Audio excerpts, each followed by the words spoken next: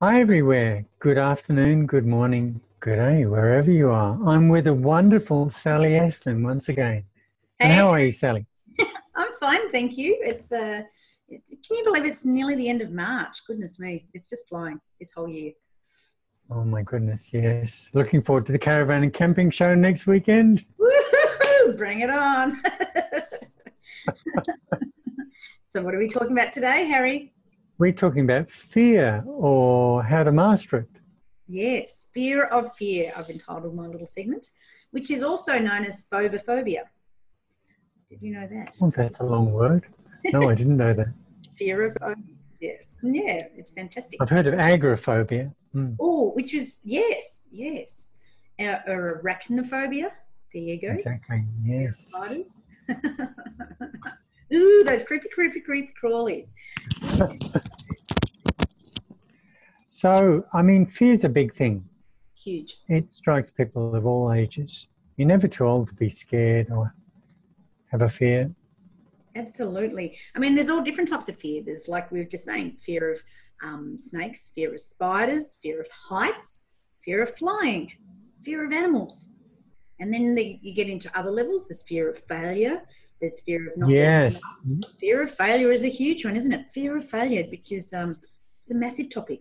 Fear of rejection, fearing of being different, fearing of appearing foolish, fear of taking a risk, fear of stepping out of your comfort zone. Fears affect us differently at all different stages of life, like you were saying. Like as you would know with kids, there's the fear of separation from your parents, like going to school or just being left with a nanny or, away from your comfort zone. Fear of strangers, that's a big one for kids. Fear of So animals. I Yeah. think that's a big one for adults. I don't think it's a big one for kids. What, fear of strangers? Yeah, because they're. Mm. But fear is both instinctive and also learned. So, kids in general are taught don't talk to strangers. So just be fearful of. It depends on your age, of course. But I didn't teach my kids that. well, don't as a mum, when you're in a shopping centre and the kids are at that age, marginal age of, can they go into the toilet on their own or not? And Yeah. don't talk to anybody that's strange or, keep the door locked, wash your hands and come straight out. You're standing Yeah, outside the door. That's more of my fear. yeah. Kids also have that fear of the dark, sometimes, Yes, fear of the dark is a big one. yeah, Yeah, with a little lamp on or whatever. But, kids often grow out of a lot of those fears.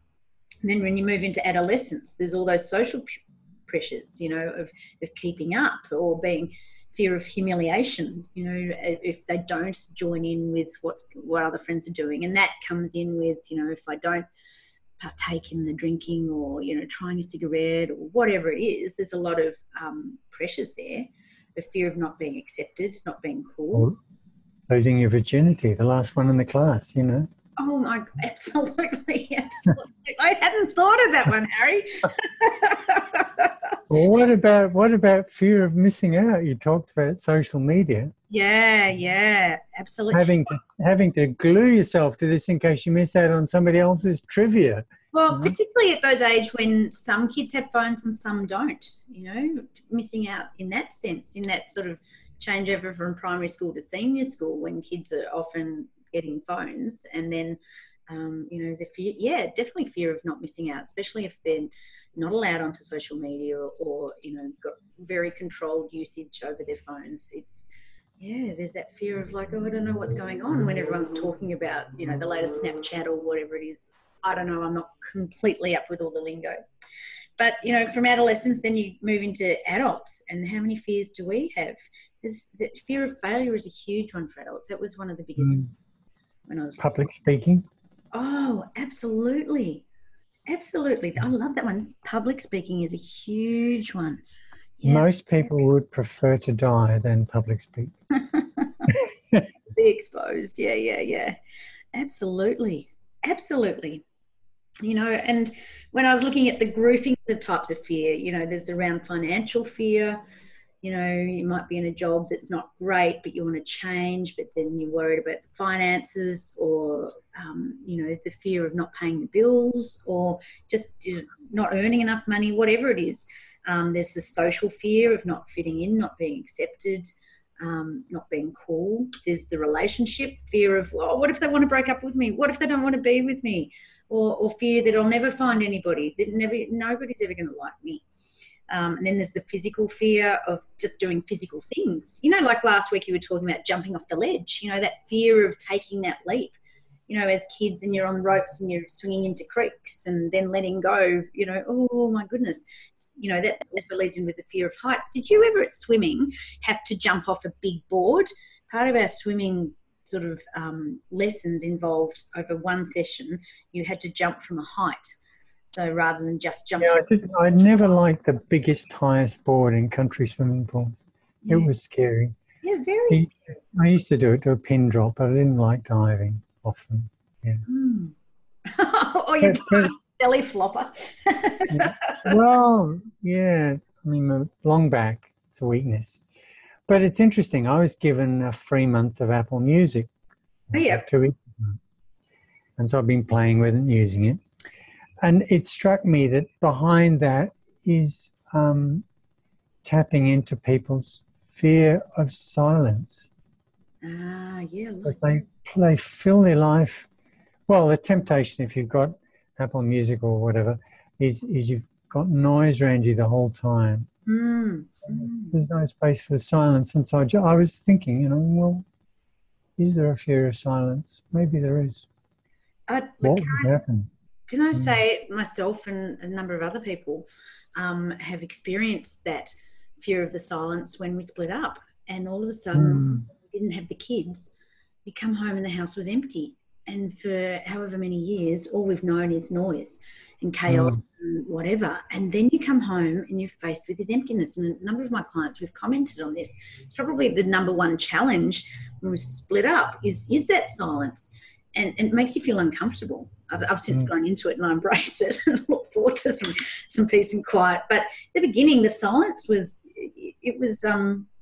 ruffled my feathers. Didn't know how to cope. Yeah.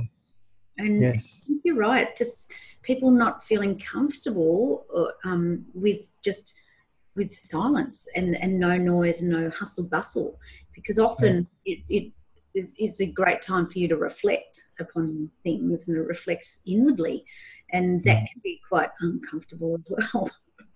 Yeah. I think excruciating for some people. Yeah. Fear of being alone is another one. Huge. Fear of dogs, they might bite me. Oh yes, yep, that's a big one. Fear of dogs. Fear of driving. You know, a lot of female migrants have this fear of driving because they didn't learn when they were young. What about fear of getting fat? Oh my goodness, you know, that's as an aging woman. Fatophobia. Fatophobia, absolutely. Fear of getting fat. I love the one. Fatophobia. Love it, Harry. That's awesome. I mean, so the other side of fear of being alone is fear of being encouraged. There's a whole spectrum of social phobias. Yeah, like Asperger's. That's one of the things, isn't it? Fear of being touched. Fear of being hurt. Yep. Right. There's lots of kids I see with sensory issues where, you know, that they either don't like a light touch or heavy touch. Or because matchy label. As a massage therapist, there's some people that just go, oh no, it's like I can't do it. Can't allow people to touch me. And, or germs. The hygiene. Oh my God, the cleanliness. Yes, OCD. Fear of germs. Yeah. Absolutely. Oh yeah, and fear of people. Goodness. Yeah. But you know, fear often links into that anxiety and worry and insecurity. It brings that up a lot, and it can basically stifle us and paralyze a lot of us, so that we don't have the strength or the courage to take a step, particularly if we're talking about changing things that we would like to have some improvement in our life or do things differently. And there's that fear of getting off that comfortable island into sort of an unknown territory and not knowing what's going to be on the other side, even though our gut instinct is driving us that it's going to be a better option for us. Fear involves weighing up a lot of stuff, doesn't it? But it's maybe we're sensing danger. Yes. And it's a protective mechanism. And Yeah. so, I've got a wonderful story around this. My middle boy, we had a trailer sailing. We used to go sailing. We towed a minnow behind it. A minnow, for those that don't boat, is it's the smallest plywood boat you can get with a sail. Mm. And anybody that's a really good sailor has probably learnt in a minnow, because if you make the slightest mistake, it tips you in the water. Mm. It's completely unforgiving. Anyway, my middle boy was scared to go in it. And so I had a conversation with him, because it's a lot of fun, potentially. You have complete independence, you've got control, you're master of the ship, and so on. And I said, well, what are you scared of? He said, well, falling in. It might fall over. I said, well, then what's the worst thing that can happen? Well, I get wet, Dad. So I said, well, how about we try it? I'll stand there in the shallow and we'll tip the boat over with you in it. So we did that. And he thought that was wonderful. Oh, it's really interesting. And then every time after that, he just continuously tipped this boat up. So he faced his fear, yeah. Have you ever been out on the cats when they come right up on the side? That does make me fearful. But, bottom line for me is fear of being hurt or fear of drowning. It goes into the deeper level fears. So I mean, that's true, but it's often about exploring, well, what's the worst thing that can happen? Yeah. And then when you've surfaced that from the depths of your stomach or your limbic system, and you look at it in the light of day, and actually it's not that big. Yeah. I remember bungee jumping from a crane in London. It was 1989. Bungee jumping had just launched there. And I was so fearful. I mean, it was into a concrete car park. It wasn't even into water. And I thought, look, I'll try anything once, but the fear that rose up, oh my God, it was frightening. It was scary. But then the adrenaline rush on the other side was so worth it. It was amazing. I felt as though I'd really achieved something. It was really cool. So we were in New Zealand a few years ago, and I did see some people bungee jump who really shouldn't have done. They were so fearful and so stiff. Yeah. And they jerked so roughly at the bottom. Yeah. They would have done damage to some of their vertebrae. Sorry, go on. There are some situations where the protection mechanism of fear is a physical protection, and you need to pay attention to it.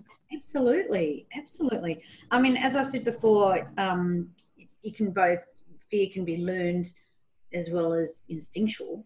So you've got conditioned fear over time that you're just conditioned, like I was saying about strangers. So maybe not little kids, maybe it is adults, but you're just conditioned into it. But then there's also that anticipatory anxiety that, you've got this fear before it's already happened, and it's just you've worked yourself up into thinking as if believing it's already here. Do you know what I mean? The plane's going to crash and I've got to get on board. Exactly. And don't get me started on the law of attraction. But, fear, therefore, can over time, if you have that ongoing fear before things have even happened or occurred, it can harm your physical and mental well-being. You can get yourself into such a state. My mum's a prime example of that, of worrying about stuff that hasn't even happened. And I mean, it's so much about not living in the moment. Yeah. Obviously, haven't read Eckhart Tolle, and that generates chronic fear. Generates it's unhealthy, because the chemicals that you generate in your body attack the joints and connective tissue. Yeah. You age quickly. The adrenaline is not helpful long term, continuously. No, it's not time for that. Well, it's like chronic anxiety, and it just builds up and builds up and builds up. And you're right, you get all those stress hormones repeatedly released into the body, and it acquires and acquires. And I think a great thing is that it does age you. Always. Yeah, and your posture changes, your demeanour amongst people become more inward. Yeah, It's, I can think of quite a few people, as you can. a lot of people. You know, just a couple of really interesting stats, but 10 to 20% of the population have a fear of flying. Like, that's quite a high percentage. I didn't realise it was that high. Now, this stat is from the States, but 4% of the population have a fear of spiders, which is arachnophobia. But here in Australia, how many people do you know have a fear of snakes and a fear of sharks? Like, heaps. Sharks, yeah. Mm. Yeah, I'm not a lover of snakes. I'm sure you are.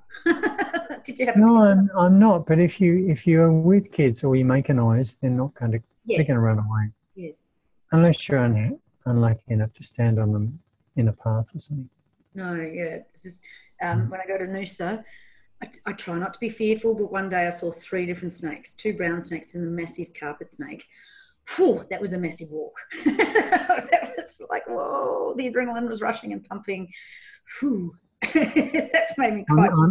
I'm sure the snakes in Noosa have got a Facebook page. So yeah. I follow them. Yeah, exactly. And they make weird faces on Snapchat. Make friends with them on Facebook. You'll be fine, Sal. Yeah, just be nice to me. I've done a different type of model today. Very good. I've done a sort of transitional model. I'll just quickly give you a little flick at the top. It's got stepping stones. So basically, you've got a line in the middle, and you've got 3 words below the line and 3 words above the line. And in the below the line words, it's all encompassed around the word of fear, which then transitions over to above the line to become fearless. So at the bottom of this, the 6 stepping stones, if you like, is the fear of change, where there's too much worry and anxiety and overwhelm, and you're almost leading into depression with feelings of helplessness. You know, I'm too fearful to change anything that I've got. And then the next stepping stone is impact.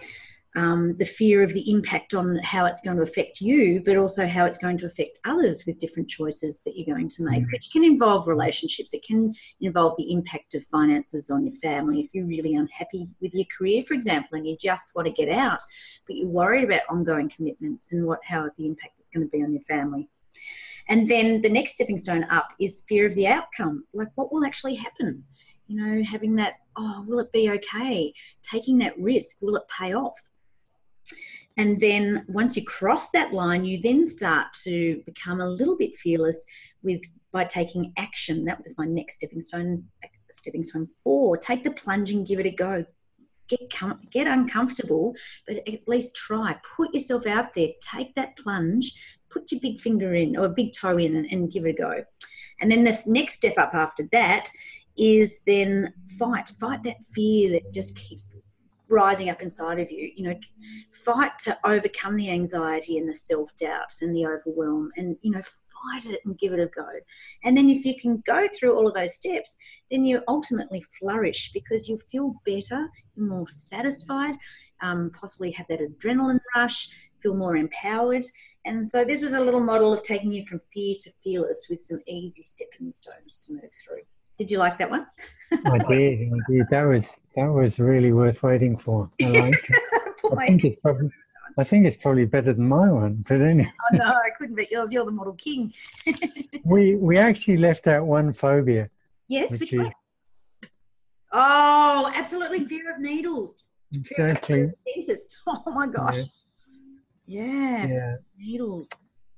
Absolutely. So huge one. My first one was just to get in the groove and feel your fear. Yep. Be aware of it. Feel it. It'll do things to your body. It'll raise your temperature. It'll raise your heart rate. It'll generate adrenaline, and you'll feel that in your body. It's a physical condition. Yep. And then figure out what's the worst thing that can happen. Correct. You know. Yep. Once you've done that, you can face your fear. And if you do all this, you can conquer it. You can embrace your courage. And if you do this, if you face your fears and take a step and fight the fear and take the plunge, yep, it'll give you enormous comfort. Yep. So fear is no friend, and it's also a coward. Fear is a coward, and if you face it, it will always run away. 100% guarantee that. I love that. I love fear as a coward. I love that. Always. Yep. So some of the other things you can do around fear is, because of the physical effect it has on you, you're going into fight and flight, is to exercise. It's to exercise queen. Yeah. Sally can teach you how to move every part of your body, even the bits you didn't know you had. Yeah, exactly. Yeah, absolutely love it. Do anything that'll relax you, and for some it'll be a massage, for others it'll be watching a movie or cooking, and then of course eating well is really important. Yep. And taking care to drink in moderation, so alcohol, caffeine, stimulant, and connect with other people. Yep. Communicate goes along with that as well. Talk about communicate. Yes, absolutely. Yes. Yeah, that's right. And there may be things like massage, meditation, cognitive behavioral therapy that may be helpful. But you have to find out what's helpful for you as an individual. Absolutely. And, unlike your mum, think and act at the same time. Yes. This was I was a worrywart in my 20s, and somebody told me that phrase, think and act at the same time. And what that meant for me was, if I couldn't change what I was worried about in that moment, no point worrying about it. That's something to action tomorrow. Yeah. Can't remember who it is. It may be Brene Brown. Someone talks about the 5, 4, 3, 2, 1. Act within that time, and then you can't overthink it. It's gone. You get past that. So I might have a car crash coming home tonight. Yeah. But I'm not in the car yet, so I don't need to worry about it. It's okay. Absolutely. I can wait about that till I get in the car. Yeah. And I'm going to have a walk between now and then. Yeah. You'll attract it. Now, I had 3... That's why I've got a bull bar. I thought that was for the kangaroos.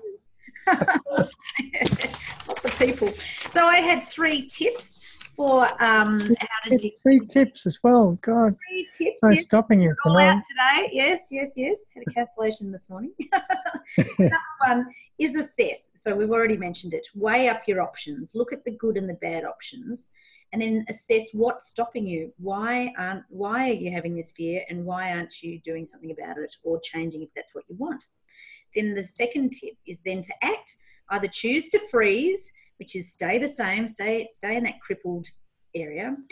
Fight, you can act with fighting, fight the fear and then take the risk. Or you can act by flighting, which is running away from the worry, anxiety, and bury your head in the sand and pretend everything's okay. So shutting the door on moving forward and go away.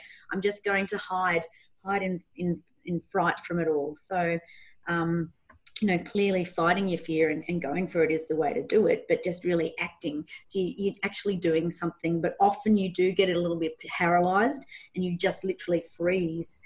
And then if you are able to, assess and it's okay for you and it's going to be more beneficial and it's good choices and you're acting and fighting that fear, then you're going to achieve. You're going to reward yourself for giving it a go and usually most of the time have better outcomes as opposed to avoiding it, staying the same, not taking a risk and staying crippled with the fear. So getting out of the zone. So assess, act and achieve. My tips. That's really good, Sally. I didn't get to 3 tips today, but we're going to do yours. Sally's top tips today. Yeah. I'd love this topic because the more you think about it, there's so many levels of fear. Just, it encompasses so many people in this world. And fear is usually of the future, of stuff that hasn't even happened. Often. That's right. Fear of change is a really big one. Yeah. Yeah. As opposed to... reflecting on the past and the anxiety linked to, or not, more depression of the past, things that have happened, but the fears of the future based on what you've experienced so far. Yeah, and it's all in the mind. It's not reality. Yeah, I think you made a really good point that if we're living in the now, it's going to reduce the fear, because it hasn't even happened, like you said, not getting in the car, or not getting bit And by so often with clients, I'll ask them, well, what's the worst thing that can happen? And that's a wonderful way to surface the little roadblock that really isn't that big, and it's not going to crush you. It's not an enormous, great landslide. It's a tiny little pebble, actually. Yeah, it's true. So do you think kids are more fearful or adults are more fearful? I think there are whole clusters of families where fear is dominant. Yes. I think that it filters down from the parents. Yeah. It filters down from school friends and schools and social media, and I think there's just so many influences. Yeah, absolutely. When I was researching, there's clearly a lot of influence from the parents. So if the parents are quite fearful or anxious, that's what the kids are conditioned with. So that's just a normal environment. Well, I mean, this thing about stranger danger, my goodness, I don't believe there's any evidence around it. In fact, I think the evidence is the opposite. Places probably got safer, but parents are terrified. Yeah, paranoid. I have one mum who, there's a book around this which I'll put up called Range Free Kids. It's a very, it made the woman who wrote this, a mother in New York, infamous because she let her young child go on the subway home alone, which was quite safe. But, the cops didn't think so. But one of my mums used to drop her son off. He was really quite young, 5 or 6, on one side of the pine forest and drive over to the other side. And he had to navigate through the pine forest to get to her while she read the Saturday paper. Wow. In peace. Yeah. Look, that's pretty... But I have other mums who say, oh, no, I would never let my kids out on the street. Yeah. There are strangers there. Yeah. And I think that is so sad. Yeah. Yeah, because it makes us stop and think when you bring that up, Harry, because it's true. It's just, we're just conditioned often that way, just through the media and whatever else. That Of course, we have to be careful. They're precious. Yeah. Interesting. But I can look out on your street. I wouldn't be letting my kids out on that street. They'd be run over in about 5 seconds. My goodness. Oh, don't worry about the kids. What about the dogs? The dogs. Yeah. I used to have dogs. And they would the receptionist today was telling me she went over to a friend's place and they let the dogs out and they killed a little kangaroo. So it wasn't so nice. Oh, dear.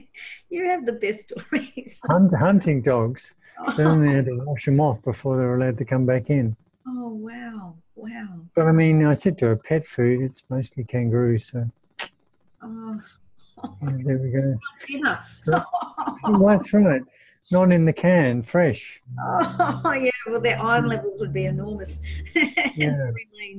Oh, And goodness. there's no shortage of roos in Canberra. None at all. That's what blew me away. When I first came to Canberra last year, I hadn't been there since like I was 7. And in my head, I had Concrete City. It's anything but. What? It's amazing. No. It's so beautiful. It's all bushy outdoors. You've got kangaroos at the end of your street. Like, it's incredible. We have kangaroos in the street. Whoa.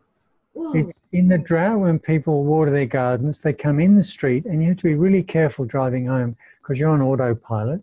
Yeah. And, they said they bounce out without warning. To be very careful. Yeah, especially at dusk. Goodness me. Yeah. That's right. The only thing we get around here is foxes. Don't you get cockies? Oh, not really in the city. We do in the parks, we do in the parks, but not in here. Lots of crows and foxes, and of course, possums everywhere. Yeah, possums are beautiful. Love them. They eat the roses at our place. Oh dear. You don't put the spikes up on the fence or anything. Well, go over that. They're acrobats. Yeah, they are, aren't they? Yeah, they're out of the circus.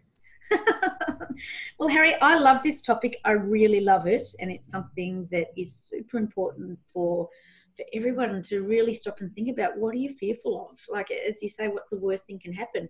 And if you're living in the now, it helps waylay a lot of the fear of which is about the future. You know, just stop, just right now, just let it go. Yeah, I'm doing a swap with another therapist, and he's been working on my liver.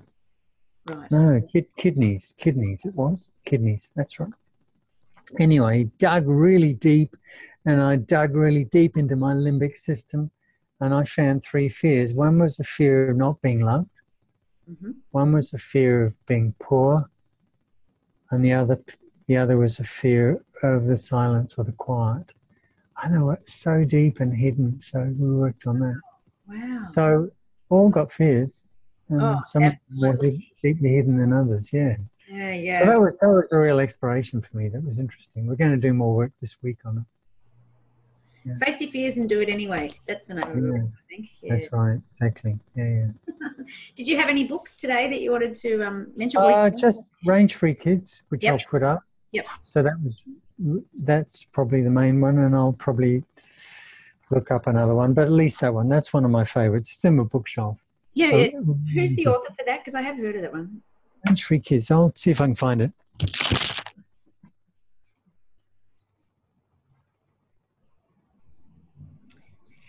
Phobophobia. Fear of fear. I love that.